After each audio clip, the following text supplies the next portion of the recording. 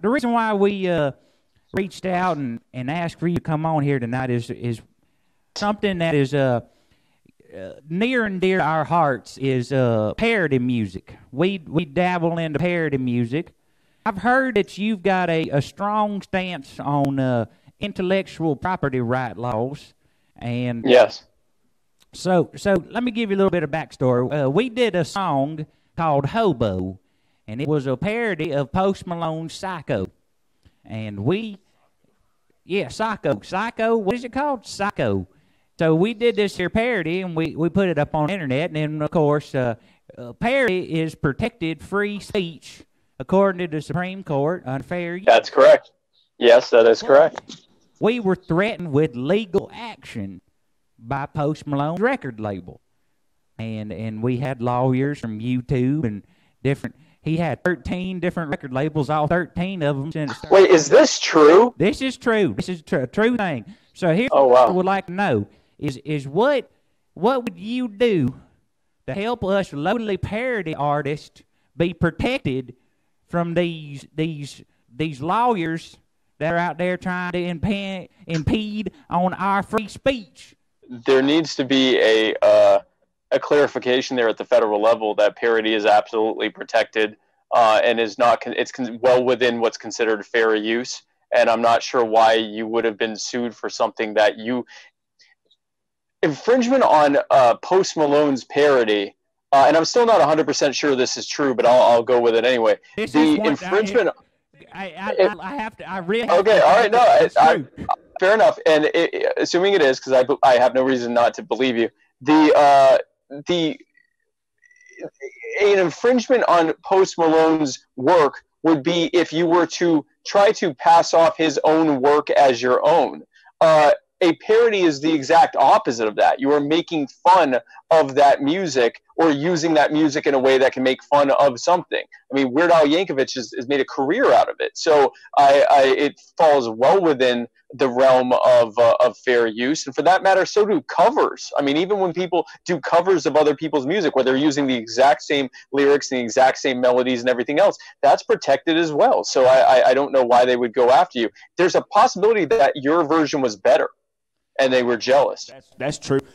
That If is anybody 100% needed true. any other reason, there you go, right there. So right there, that you got real close to getting an endorsement from old Willie Fred. But even though I can't vote in U.S. elections because Blakely Trailer Park is its own sovereign nation and we're not recognized by the United States government, but I will tell people that I like you. And so that leads me to my next question, Governor Cohen. If you are elected with Governor Jorgensen as president and vice president, when Governor Jorgensen and I are elected as co-governor, president, and vice president. Yes. When that happens, will you officially recognize the sovereign state of Blakely Trailer Park officially? No. No? No, God, no. wait. First of all, I don't even know will I recognize the sovereign state of what? Blakely Trailer Park. That's where we live. It's our trailer park, and we are not part of the United States. Not no more.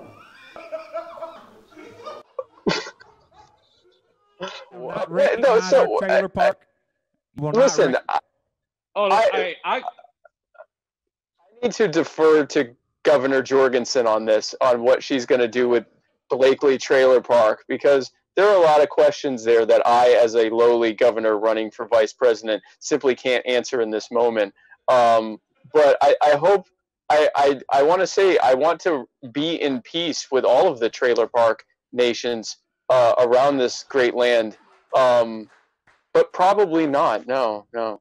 What if we ask really nicely? Yeah, I'll say please now. I'll say please. I think if you get Kay Ivey to ask Governor Jorgensen, that might help. Hey? I don't know I don't know that for certain, but I'm just saying. Governor but I personally, if she and ask Governor Jorgensen real nicely if Blakely Trailer Park can please be its own state. Its own state. How would that be sovereignty? Wait, what do you want? Well, no, okay. So, okay, you said that you want to recognize your. I don't want to be held prisoner by Brian Kemp anymore. Hey. I got something to say.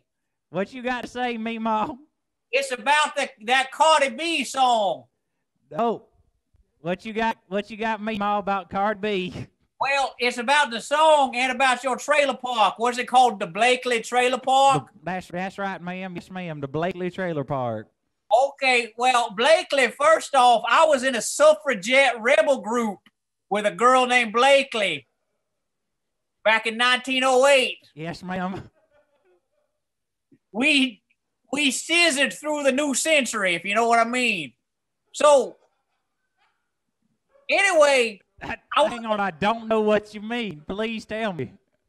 We scissored till we popped a circus peanut. That's all I go. Listen, I got to tell you what WAP means. What does it mean? Under the new law in Alabama, WAP applies to Blakely Trailer Park. It is a welcome Alabama park. I appreciate that. The Welcome Alabama Parks, the WAP. The Welcome Alabama. That means even if you're in a different state and you're not recognized by the United States of America, you are recognized by KIV, a Welcome Alabama Park. Thank you, Governor Ivey. You made a promise that even Spike Cohen would not make. I just pour a little out every day for Ben Shapiro's wife. We live in a world where this show has a live studio audience, and that is beautiful. I appreciate that. USA. Well, Blakely.